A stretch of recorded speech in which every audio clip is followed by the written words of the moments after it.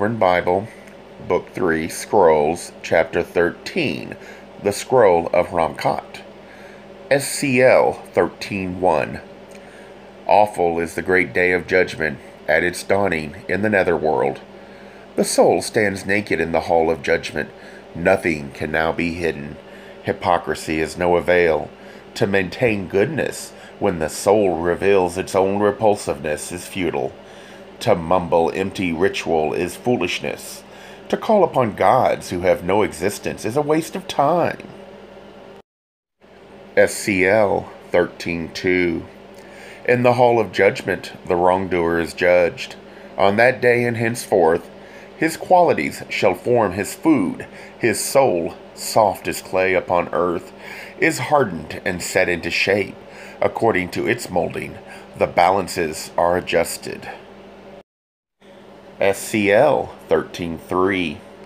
One arrives. The 42 virtues are his assessors.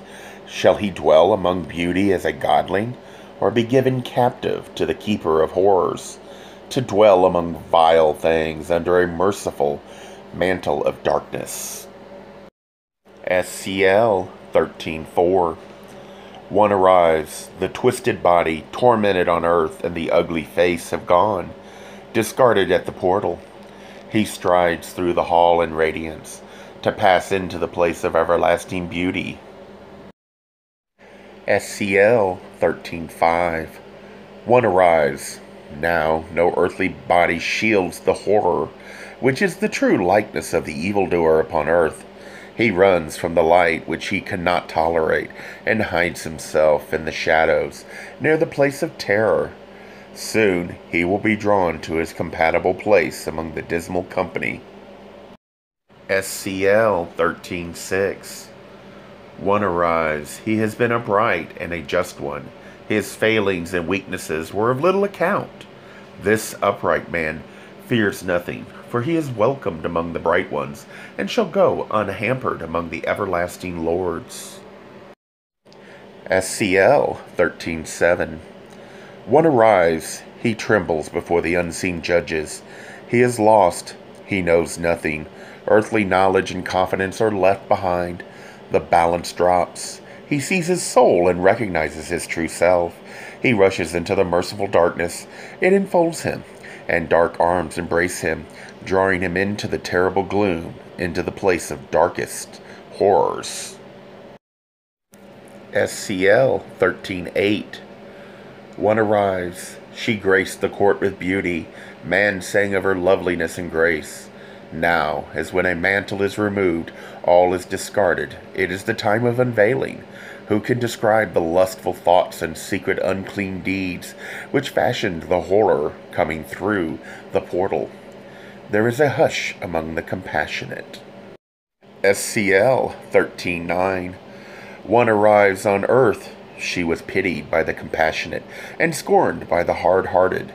There her lot was degradation and servitude, privation and sacrifice.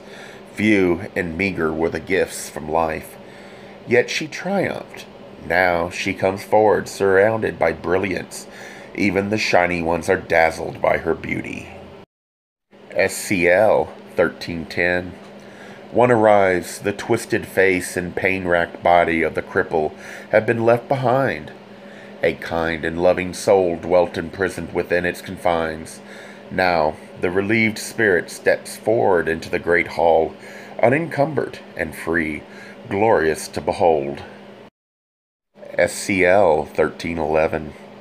One arrives. The splendid body which graced earth remains there, an empty, decaying thing. The naked soul enters the everlasting halls. It is a deformed, misshapen thing, fit only to dwell in the merciful gloom of the place, with which it has compatible affinity. SCL 13:12. One arrives. Neither goodness nor wickedness bears down upon the scales. The balances remain straight. The soul departs to the twilight borderland between the region of light and the region of darkness. SCL 13:13. O great lords of eternity, who once were in the flesh, even as I hear not the outpourings of an overburdened and sorrowful heart. For who am I to presume to call upon the great God of all?